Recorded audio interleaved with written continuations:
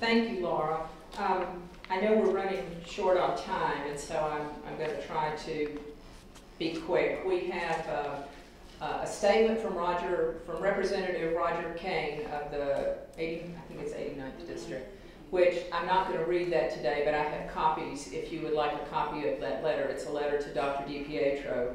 I also have copies of a letter from a current Lady Vol, because as you remember, those of you that watched Inside Tennessee back in January when Dr. DiPietro said he wasn't all that concerned about the former Lady Vols. He was concerned about the current ones, and he was told by Athletic Director Dave Hart that they wanted to change.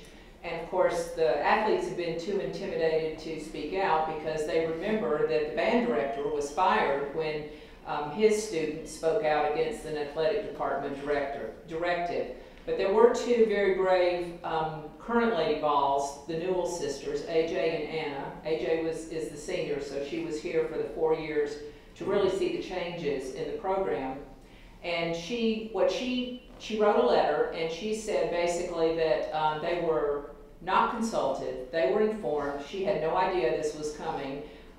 She could have gone any place, just to play golf. There were other places that had better facilities, had prettier campuses, but she came here specifically to be a Lady Vol and is just heartsick over the decision that was made. Those were the two first that spoke out. Mollie Hannes had a tweet that Knoxville News Sentinel reporter John Adams picked up on and wrote an article about that, and she's also a current Lady Vol, a graduating senior that spoke out against it. Erin Gackel, who is a swimmer that graduated in last weekend, actually. She has given me a letter, which I won't read the whole thing because we're short of time, but I have copies for you if you would like it.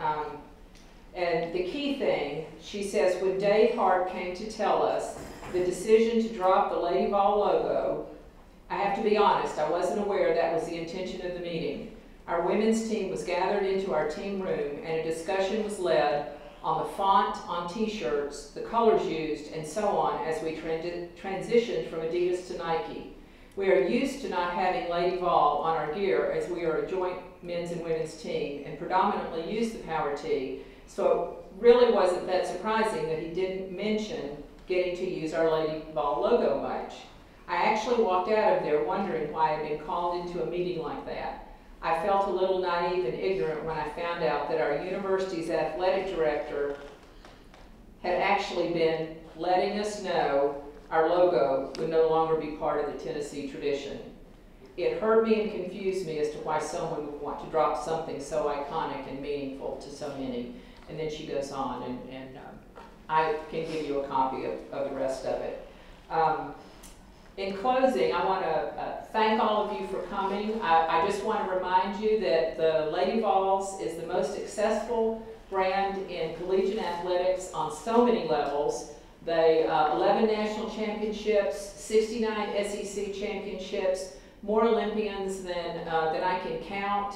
And they forged their identity and the value of that brand. They forged it in the heat of competition, in the classroom, in service to the community, and as ambassadors for the state of Tennessee and the University of Tennessee. You've seen the petitions. We've got about 23,000 signatures. The university did not show up today, which has been typical of the way that they have responded to us. They do not want to talk to us. But my question to them is, are they really going to ignore 23,000 people? Are they really going to ignore donors and alumni? Do they not care? Are they just dismissing current and former athletes? Do those people not matter? Apparently not. And you know, this is the University of Tennessee is a public land-grant university. It's not a private school. It is the state's university. It's the flagship institution. And we as citizens and alumni and fans of the University of Tennessee Women's Athletics Program, the Lady Vols, should be listened to. We're paying their salaries. And they're violating Title IX in all kinds of ways. And Dr. Ward, who is an expert on issues of equity, says they are violating Title IX in all kinds of ways. So I will end on that note. I thank you for coming. We do have some handouts if people would like them, and go Lady Vols.